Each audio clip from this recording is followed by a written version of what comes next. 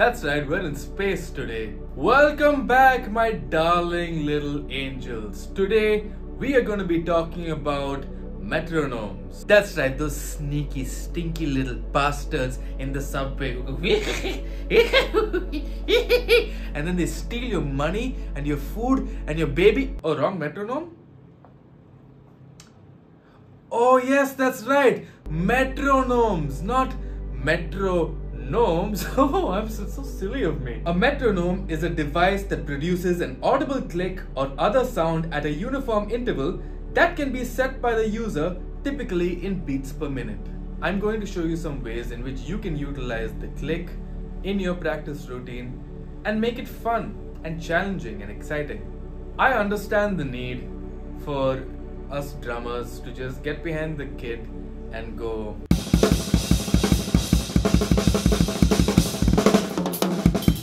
What we don't often realize, regardless of how long we've been playing, is that the fundamentals are extremely important and we need to keep returning to them every now and then so that we can stay on top of the game. The first most basic exercise, keep your click at a reasonable tempo, between 60 to 80 BPM. And instead of doing this, do this.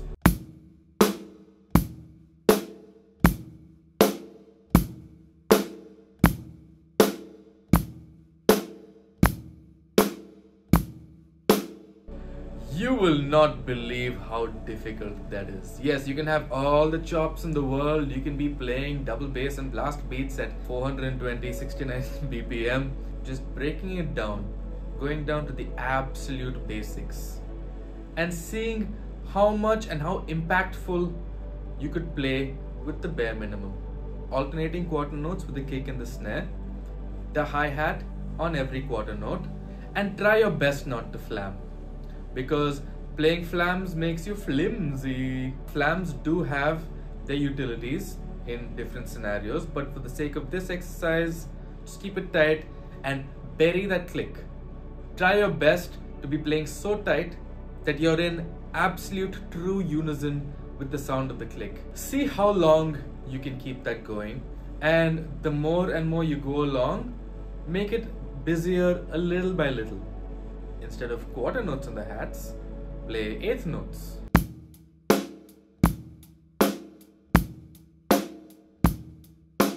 Eighth note triplets.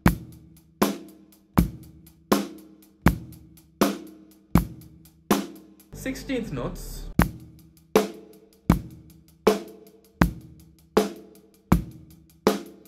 And that's when you can start the amazing process known as superimposition. So what do I mean when I say superimposition? I'll just show you. Taka, taka, taka, taka. Takita, takita, takita, takita. Takadimi, takadimi, takadimi, takadimi. Takatakita, takatakita, takatakita, takatakita. Kita takita, takita, takita, takita, takita, takita, takita. Takadimi, takita, takadimi, takita, takadimi, takita, takadimi, takita. Takadimi, takajono, takadimi, takajono, takadimi, takajono, takadimi, takajono. Boom. So what you're basically doing is superimposing different numbers within the click, and this is going to give you a really strong sense of spatial awareness. So obviously first speak it before you can play it so that you really internalize the feel of these numbers, and then apply it to the drum kit. Practice this over and over and over again. Really imbibe this information that you're getting, and until it's second nature, and then just improvise with it. Take your 2s, 4s, 8s, 16s, your binary numbers.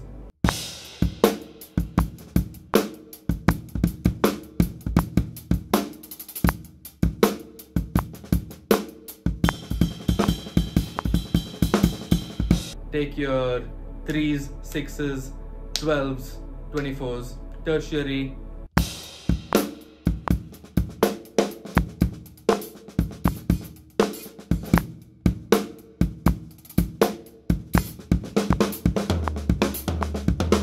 Your 5s, 10s, 20s, quinary, I think.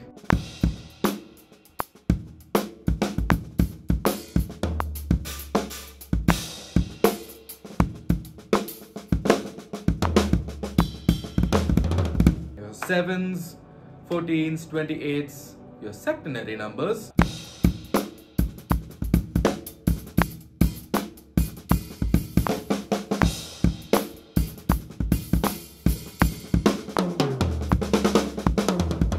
And improvise within those confines and see what you can come up with. It is so much fun to do that once you're comfortable with superimposition.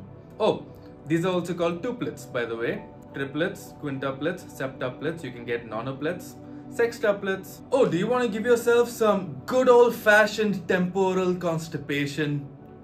Try playing at 30 BPM.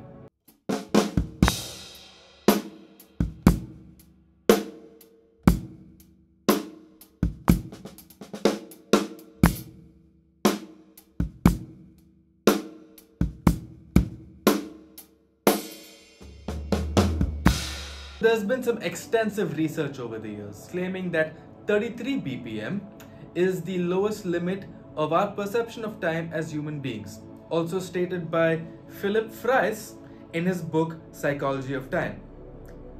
I haven't read the book, I just happen to watch a lot of Adam Neely videos. Just like how superimposition really strengthens our spatial awareness, so too does playing at extremely low tempos. When you play at 30 BPM, you don't have a click on every beat tethering you to time.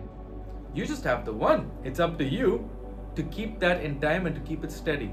And yeah, sure, 33 BPM might be the lower limit, of course. But I was practicing at 30 BPM before I found that out.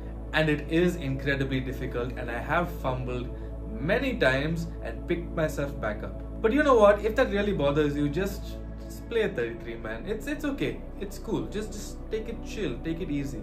All right. You can relax. You don't need to.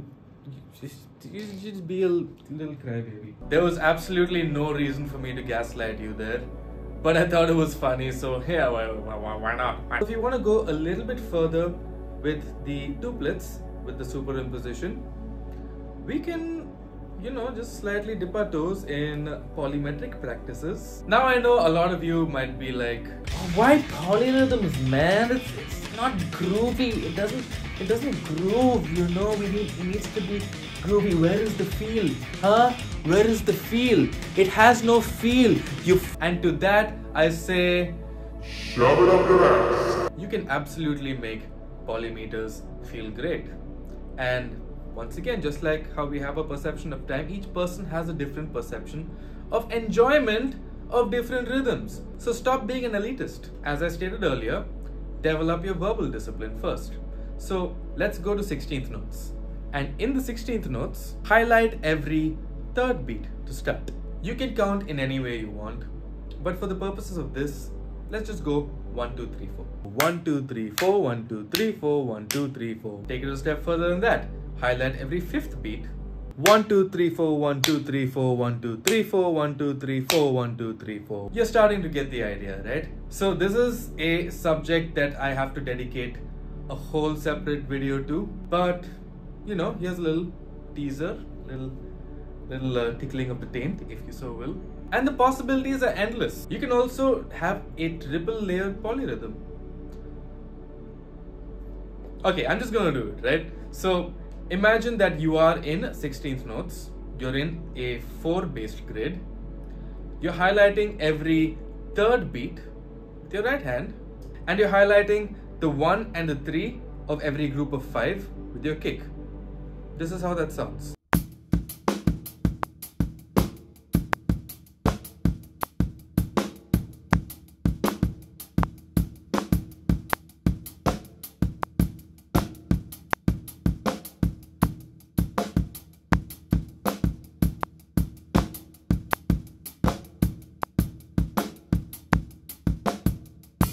But let's not digress too far. Let's return to the matter at hand. There is one more exercise which will give you an existential hernia once you start practicing it. It is subdivisional displacement. So get behind your kit, put a click on at say 60 to 80 BPM and just play. You were thinking of the click as being on the 1, right? We are going to change that. Now let's think of the click as being on the and. For the purposes of this exercise, let's go with 1 E-ander. So 1 E-ander, 2 E-ander, 3 E-ander, 4 E-ander.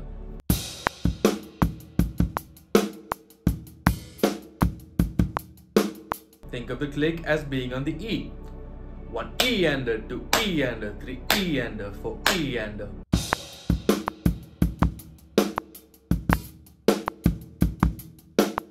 And finally, think of it as being on the 1 E and 2 E and 3 E and 4 E and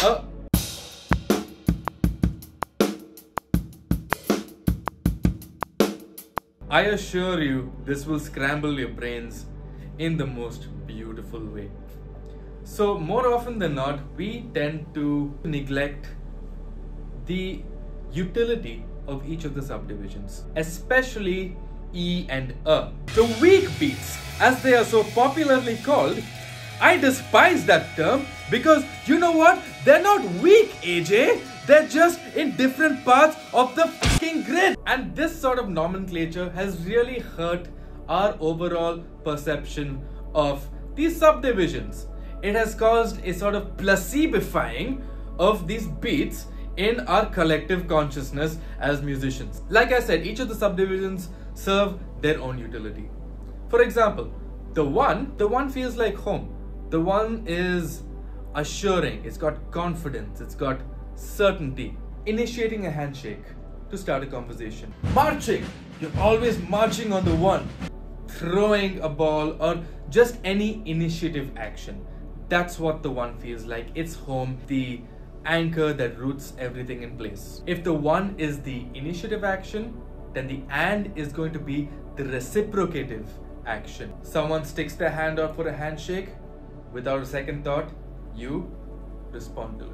It's like playing tennis. You serve the ball, you hit it back. That's why if you go to the club, you're dancing, you're busting out all your cool moves, because in truth, you're feeling the and. You're responding to the music. That's an and. The E stands for evil, because the E is a sneaky little... The E feels like an unexpected reaction. If you get slapped in the face right now, would you respond like, ow, or ow, or ow? Imagine that you're watching a horror movie and a freaky little piece of shit jumps out from behind the corner and gives you a jump scare. You're gonna go like, ooh. Imagine that you're conscripted into King Theoden's army and you're chilling in Rohan. And then the beacons are lit, the horn is blown. You jump immediately into action because Gondor calls for aid. If the E is an unexpected reaction, the and is a reciprocative reaction, then the is going to be an expected reaction. It's going to be anticipation. The feels like jumping off from a diving board like 50 feet in the air, and you jump and there's a few seconds of bracing for impact. Is like pulling a bowstring all the way back with the arrow until you reach that point of maximum potential energy, and then you let the arrow go. You're anticipating it. Your cat knocks a priceless Ming Dynasty vase from the top shelf and you see it fall in slow motion. That is the Just with 16th note combinations, there's so much you can do. I implore you to learn all the combinations. I will put them up right here.